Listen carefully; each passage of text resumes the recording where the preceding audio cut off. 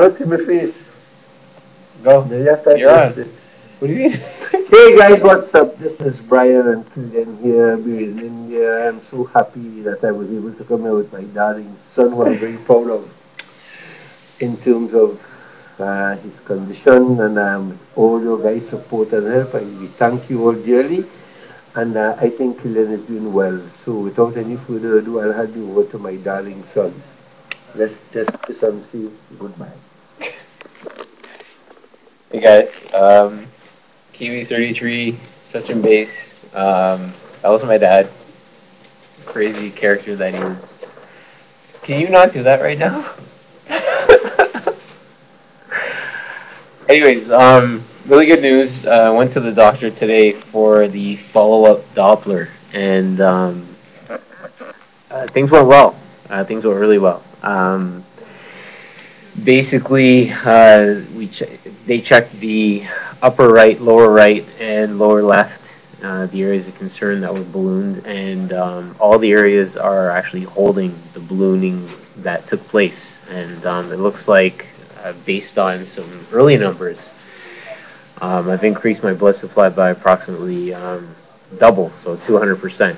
So it's really promising. Feel good. I mean, like I said before, there hasn't been. It's been a week, and I haven't had any updates or any changes.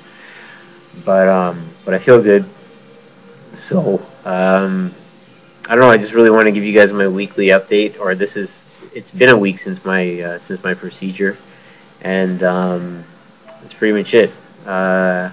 In terms of what actually happened today, play by play, I was picked up, taken to the Fortis Hospital in Noida, and taken in for the Doppler.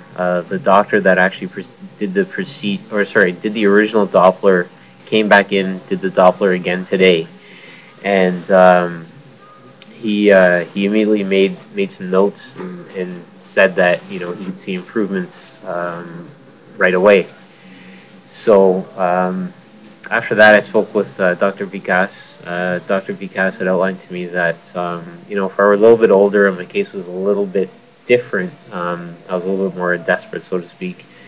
Stent in my lower right would have been recommended. But the fact that I'm young and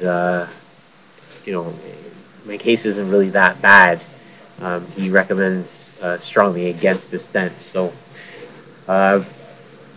That was pretty much it. I got to see the video of my procedure, which was cool.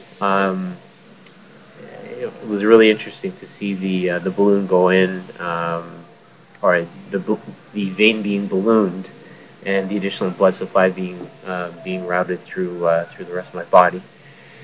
So that was pretty neat to see. Other than that, I got a good vote of confidence, saying that the actual procedure was a success and a good send off. So other than that, I think my next update will probably be in the next week or two. Just telling you guys what's going on. Once I get back to Toronto and get settled into my schedule. I'm seeing my neurologist. I have to check my schedule, but I think it's on the 23rd or 25th of October. So I'll be going through probably MRIs with him and clinical exams. So we'll see how I fare against that. And other than that, that's pretty much it. And my dad's making a lot of noise right now, really annoying me, but that's all right.